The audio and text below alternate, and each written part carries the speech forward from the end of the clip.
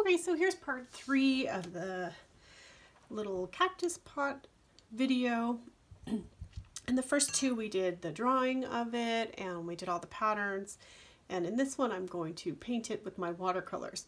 And I've gone ahead and made some different colors. I'm going to use blue for the background, and then I wanted to make a bunch of different greens. So I have different greens for each cactus.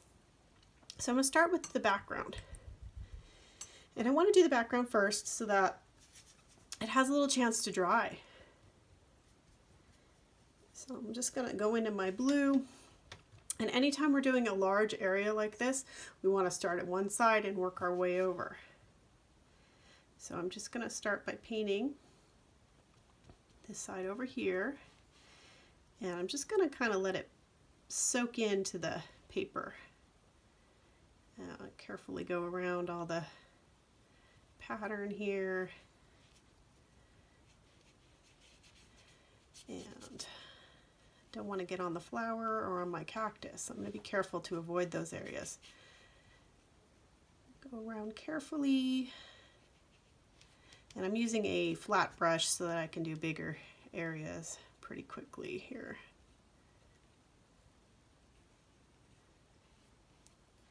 And you could use a round brush, but I like this one since it has kind of more control for me. And I'm going to kind of go quickly because I don't want any of the edges to dry. We always want to keep our edge wet that we're working. So we're pushing the wet edge around, basically. Starting on one side, working all the way to the other side.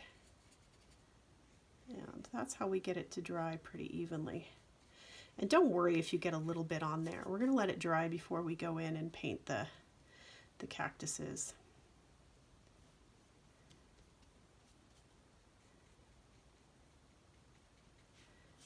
Okay.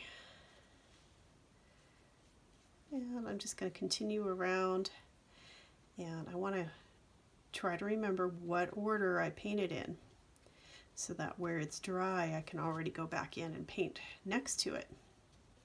Whenever we're watercoloring, we want to make sure that we let it dry a little bit, because if I come in here and paint this little leaf next to this big puddle of water, all that green is going to wick into the sky, and we don't want that on this one. Sometimes that's the effect that I'm looking for, but for this I just want it to be a nice even blue and dry. So I'm just going to spread out any puddles that I can see. So look at your paper, and if you're getting a lot of puddles, one, you're either using too much paint, so maybe switch to a smaller paintbrush, or you need to spread them around. There's too much water. So, all right, so I'm going to let that dry. And while that's drying, I'm going to go in and do my tablecloth. And I think I'll do kind of a yellowy color, which I haven't made up, but that's okay. I'm just going to do a quick yellowy bottom here.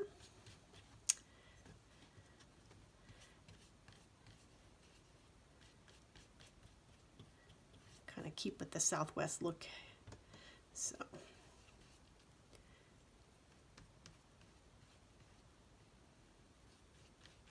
And you can do any color you want, or, you know, even in whatever colors you end up having at home. That might be what determines the colors that you use. So now if you have one of those paint palettes that only have 1 or 2 greens, you can always change your paints by mixing a little blue in, mixing a little darker green in. So, or you can yellow it out, make this kind of a color. By putting some yellow in your green. So in order to make different colors, you need to mix up different greens. Otherwise it's going to be kind of one note. All right, so I'm going to switch to this brush. And this is a long brush here. It has a nice round tip. So I can keep my hand out of the video. So I made this pink color, and I thought maybe I'll make a kind of purple looking cactus. Because I remember there is a cactus that is native to California that is a purple color. So I'm going to come in and just do a light purple on this guy. And that'll give me a little variety to all the greens that will be going on. So I'm going to paint him in quickly. And this side is already pretty much dried, so I don't have to worry about this purple getting into my sky.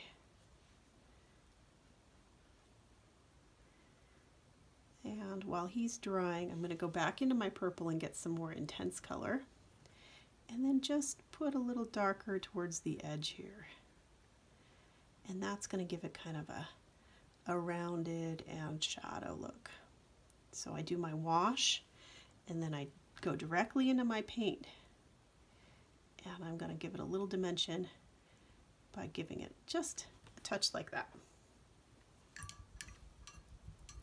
So now if you feel like it might get too dark, this one maybe I think is too dark, so I'm going to blot out on my paper towel, and I'm just going to lift out some of that color with my brush. Do you see how the brush just pulls out some of the color?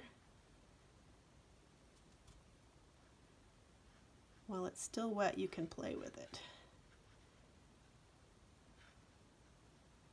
Okay, so I like that. I think this one's going to be, let's pick one of the kind of yellowy greens. So I'm going to skip that guy and let this edge dry. And I'm going to come over here and do my aloe vera. Now my aloe vera is a very dark green, so I'm going to go into this darker green that I've made and paint him a nice green wash. And again, I want a nice even color. So I'm just going to move the paint around here with my brush.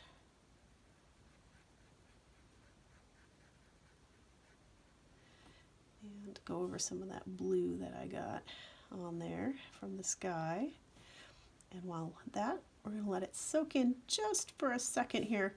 And I'm going to go back into my dark green, just like I did with the purple. And I'm going to come in and give it a little darker edge, just like that. So instead of going into the wash that I made, I went directly into my paint. So it's very saturated. Just picking up the tiniest touch, I mean barely touching. So I can get a little dimension in my watercolor.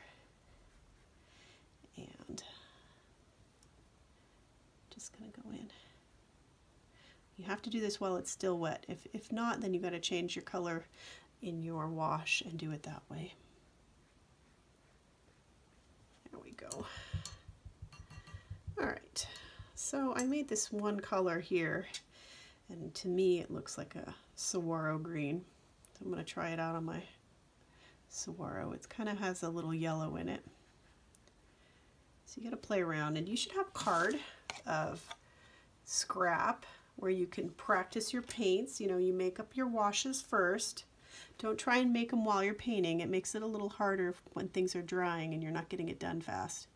So make sure you make up your washes, test your colors, you know, be all ready to paint,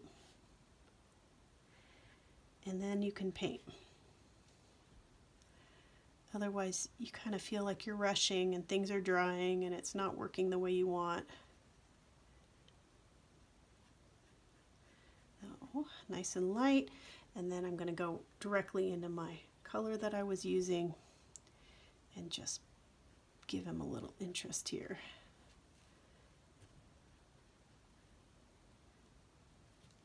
And I might even go into a different color just so he has a couple two-tone look here. A little dark green on one side and a little yellow on the other side.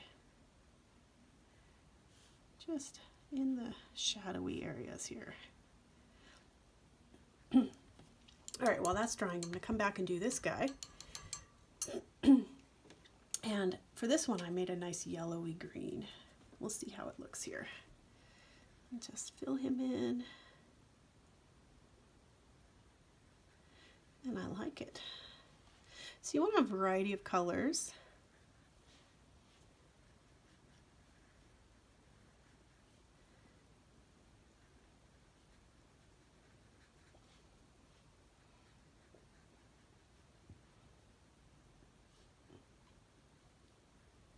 There we go. And I'm going to do the same thing I was doing where I go right into my paint, get some real intense paint color here, some neat watercolory effects here, so it has some interest. Okay, then I have one left, and for this one, kind of like the yellow green look, so I might just use this color and then mix a little bit of my dark blue in just to tone it down, just to see what that looks like.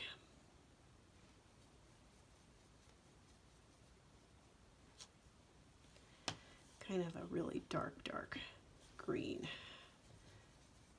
like a forest green. So let's see what that looks like. Yeah, maybe I'll go a little darker on that one. I'm gonna pick up more paint, mix it into my wash here. There we go.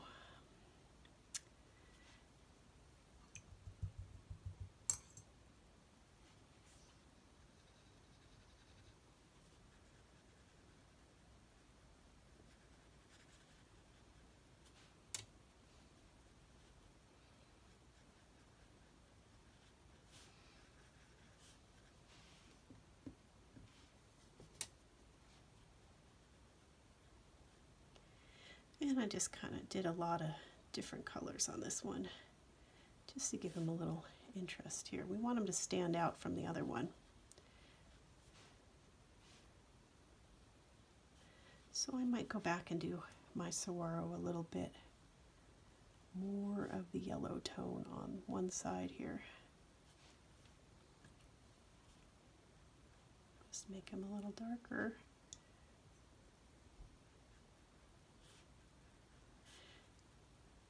That's good. So we really want to see a difference between each of your cactus. And notice how I jumped around on the paper. And there's a reason for that. I want to make sure that my edges of where I'm painting next to are dry enough that it won't bleed. So I'm just going to go ahead and lift some of that darkness out of the middle. I feel like it's lost its pattern. So I'm going to pull some of that color out and just blot it off on my paper towel here. And I think it'll look pretty neat when it dries. Sometimes when you have different colors mixing together, they get a really neat effect.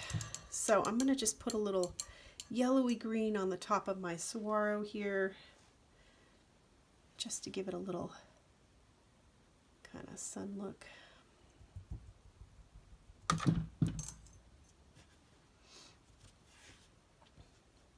Try not to get anywhere near where I've just painted. And that looks good. All right, so while that's drying, I'm going to work on the pot. And I'm going to be very original and paint my dirt brown. I know, it's very exciting. We're going to do brown. But you can do purple gravel or orange gravel. You know, depends on what you like. And you see how there was this puddle of green here and it's wicked in? Typically I wouldn't let that happen because I'd let it dry. But for today, we're just going to let that happen. And we'll see what it looks like. I can always lift some of it out. There we go. Okay, so I'm not going to paint the top because I want that brown to dry. So I'm going to work on the bottom here. And to keep with the Southwest kind of idea, I'm going to paint this orange. And I find that this is kind of the fun part. You can come in and do some crazy colors.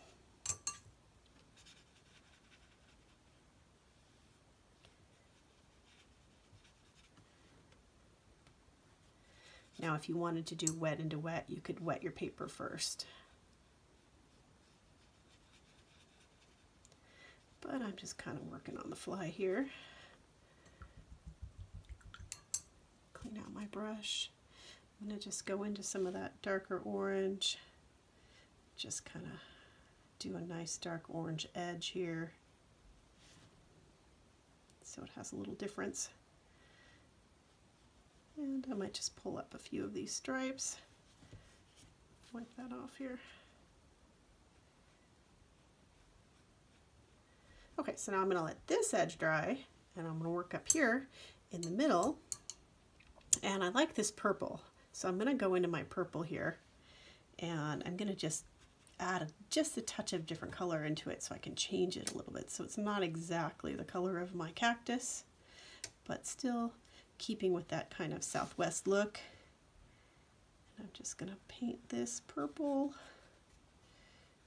and I'm just so excited to see what you guys come up with. I love all the twists you do on my projects.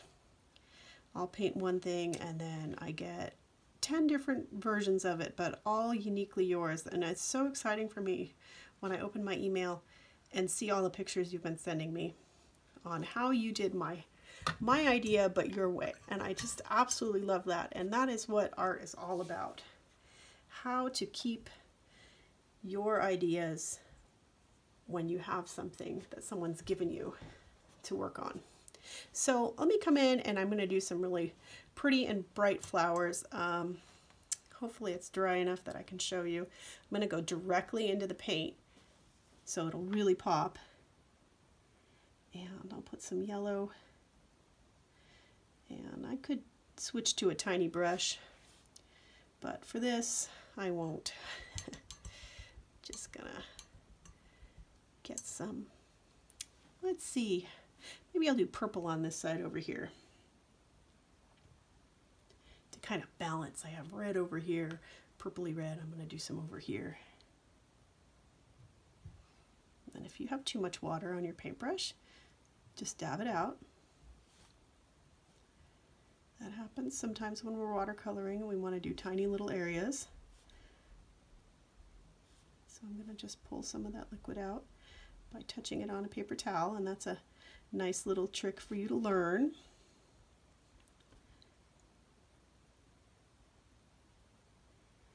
Like that.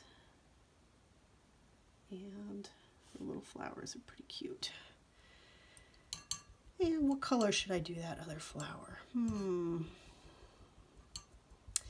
If I was in class, I would ask you guys to tell me. You always have such great ideas. Let's see, what haven't I used yet? Maybe I'll do a nice red. Do a little red flower on this guy. There we go. Okay, so hopefully this is dry now. We'll see what happens.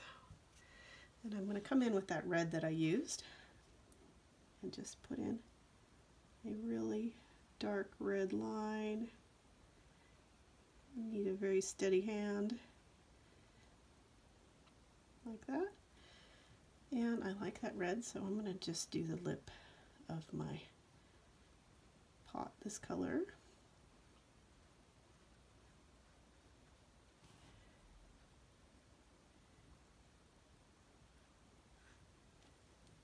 And if it feels like you're losing your patterns because your paint is too dark, remember you can just use a damp brush to pull out some of that color so you can see your pen design.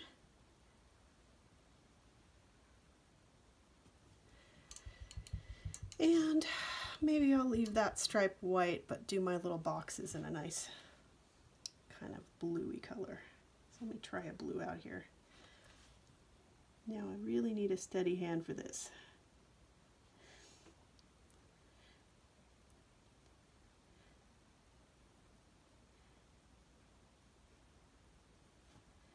That one's pretty dark, so I'm going to pull a little bit out of there.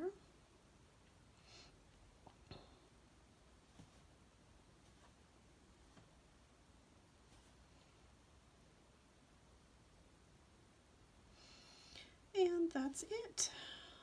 Hope you enjoyed it. A little Southwest style art.